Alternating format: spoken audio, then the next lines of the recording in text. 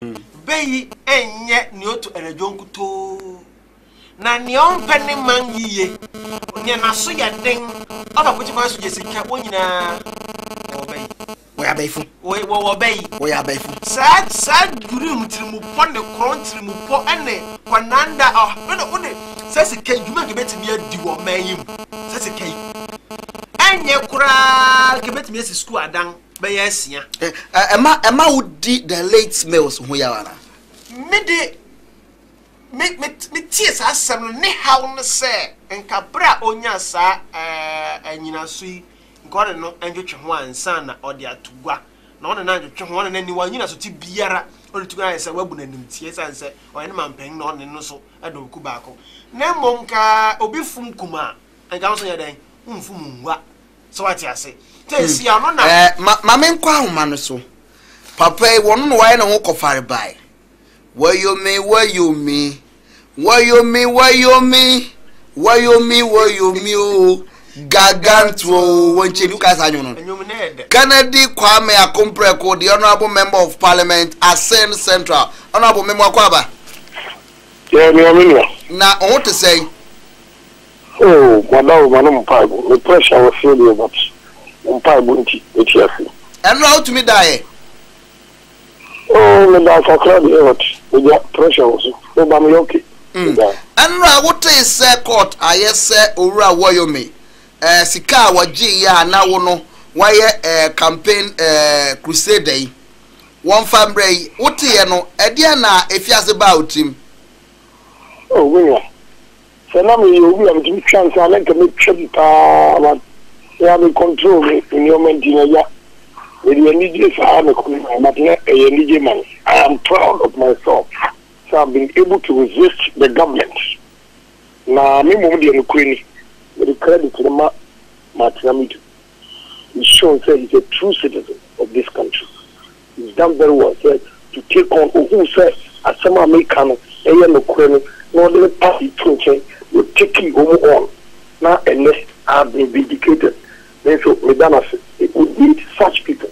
As a nation, that is how we have to select our leaders, and that is how the leaders should behave. So now, as somebody like I said, the MPP for a year.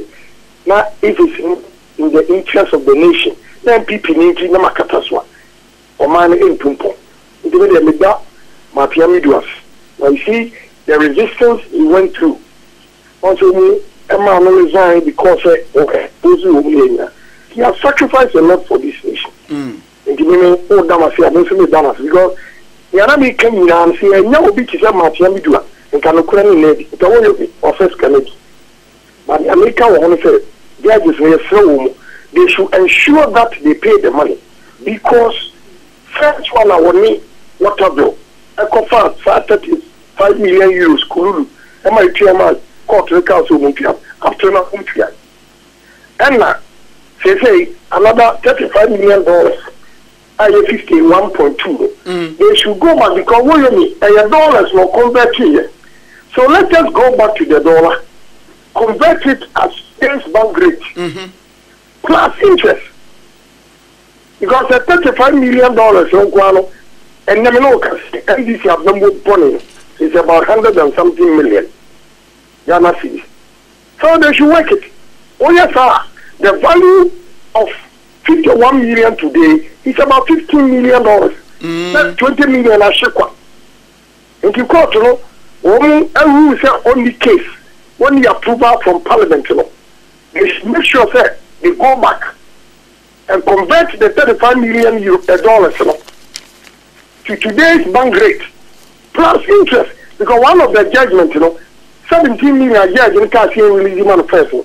On the share also, over this kind of money, now he said, "Odifa, he will pay with interest." Yeah. Because that he will reduce who share that normal court and a judge the man, but course audition. So they should go back and charge him with interest all these years. Because no charge here by interest. What do you say? No charge here interest. You should also pay interest, and yes, only on the flat answer. And they're easy.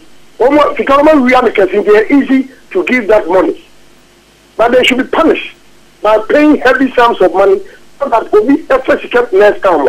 Who said assemble this is the penalty. I guess I need to say Uncle Piesicana, not Obuya question. Honorable Emra Sebedwamuna, first Deputy Speaker of Parliament. Sabrina was Deputy Attorney General. I'm sure say okay say many interview be okay say Ghana any case. And then Ghana what case he first Deputy Speaker of Parliament. Diana Ghana. Woody. Judgment way a bit.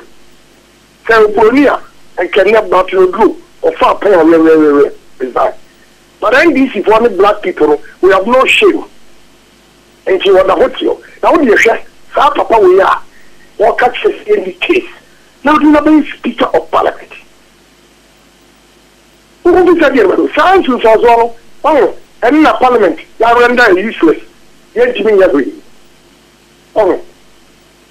And what about you do? And me, but you will be juicy. They should try them. Because me kind I come not scientific to the the former meeting so say government has no peace. Some share documents government has no peace. And now court is here case. Or the phone come. And what about you don't resign? He should resign. Complete. Oh. But we are going and I was remember information coming doors was a new way to tackle. SR the Kujana I'm not able to organize my thoughts. Because yeah, I will be about the American and thoughts also. You see, the Cocoa Board information, the GIPC information, some man one Jumono were bad. I did 1 year with GIPC. Now, dear, maybe from next week you go.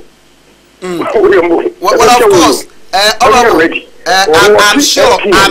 I'm sure, sir, from next week, you know. Me de obeba studio ha na yedi nkomo we de nana fiankunye 80 yeda say ene obra waje ene yedi nkomo na for now no what do you tell the president of the republic e wo sikaya court I say yanyi the American president Mahama me am nyongo say put his act together on my Ghana for who say corruption cause on town and yes sir we blame him and to on make sure what this the core hospital. We will say Sikaway, a bro, Sikamu for sanitary parts. Sikaway, bro, Sikamu for sanitary parts. And when you say Sikamu for sanitary parts, no meaning we are so many way. Echo well, Sikamu for sanitary parts. They should not collect the money. And yes, I won't hear all the water, or no Brony Italian or Joe. Or no, I won't hear Sikamu giving money. And almost all the contract I can see as I can who be sent it. Sabani Nimbia, a copy of the Mahama, he should prove to Ghanaians that when you are aware of what went woman is Karamai. You are making a column. Yeah, okay, the Regis also said, and this in penny for 1 year crowd of some Bequetia, Catazashani for you. Oh, at all. Who shall loan, sir? Woman did parliament, the woman flaking. Now the boss to be able to buy. Who can't tell it is $68,000. How much $200,000? Pound Bekiako.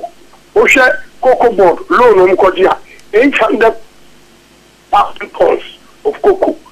Last year, 1.2. 1.2. They say they 1.2, yeah.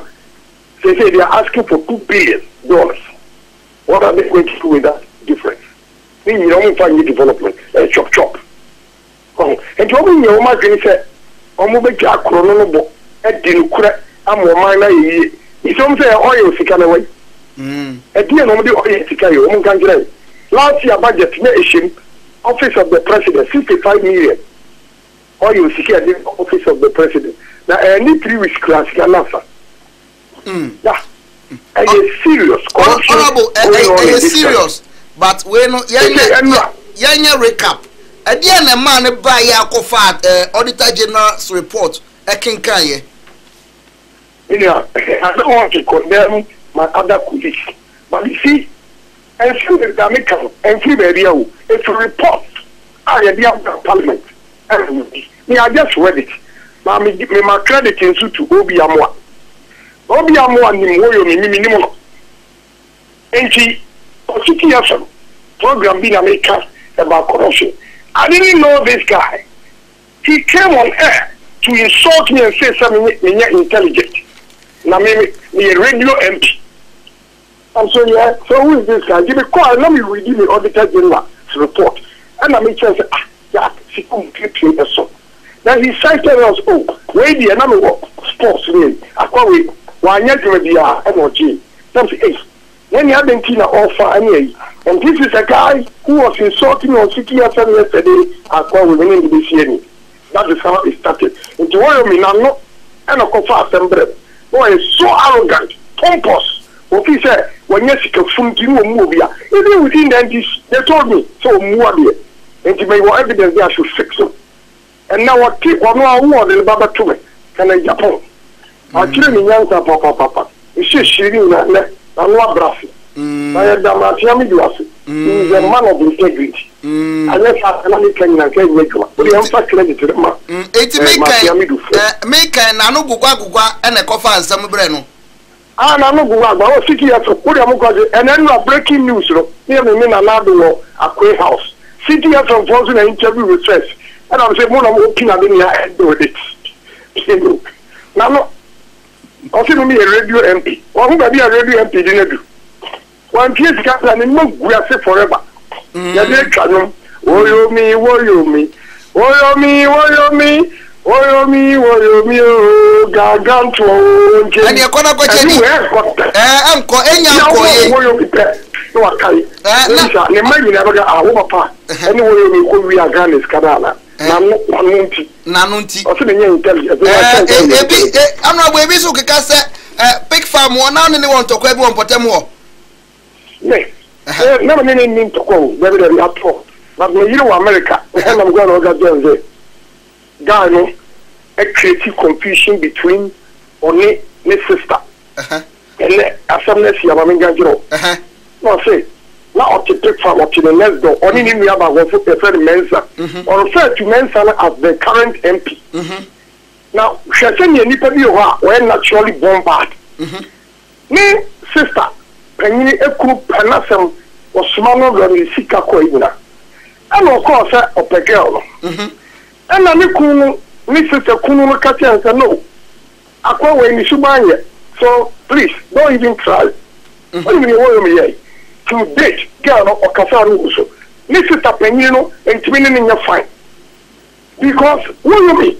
I could catch her. Mrs. Tano Penny said, or Nini Kunu, and Mrs. Akatuan Edda. And to date, there's a big problem between two sisters. They talk, but my husband, Martha Penino confessed, actually, me at Kitua Aquano attitude on any system. Nani Kunu, Penny Ku, Honorable, you're nothing. Honorable, and I will request. Honorable, at that time, I'm going to call with Lexus, Lincoln Town car. That's it. Madam, or say I don't across the street. Echo Pekka. Where is my financial engineer? Me. Honorable, yeah, that's it. One of them, I'm Yeska. Yes, I mean, in the case. Now, who does it? Honorable, what's in the other dinner? Your friend Mensa. Honorable, Presec. Now, say any said, honorable, I am talking between the two. And run upon a near issue. Honorable, the way I warrior me, it will chapter at 2 and so say, this is so cool. This is so cool. Honorable, Unyasikai and Auka say, what is money to cockroach? May I say, anyone against that or the Abano pay? I'm sure. Send next week. Yebesia Air ATV so na o cocoa board ne GIPC in Samono. Yet to make BM Amagana for and swati. What papa? Na only need come okay. Utumi boile ya no watia fa so ne wose the pressure was so pressure mponi pressure levels mponi honorable